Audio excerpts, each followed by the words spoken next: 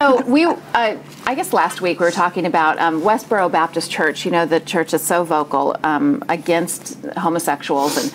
And there's another church called Exodus International, and it's a church that's been around for 40 some odd years, and they are shutting down, and they issued an apology to the gay community, basically saying that they didn't feel that they'd been Christian in their methods. And this is the church that said that they offered classes to homosexual people, how to cure you of homosexuality. And after 40 years, they are finally saying, apologizing to the lesbian, gay, bisexual, and transgender community for years of undue judgment by the organization and from the Christian church as a whole. So I say bravo to them, and I wish that Westboro Baptist Church would follow in their footsteps. Might do the same thing.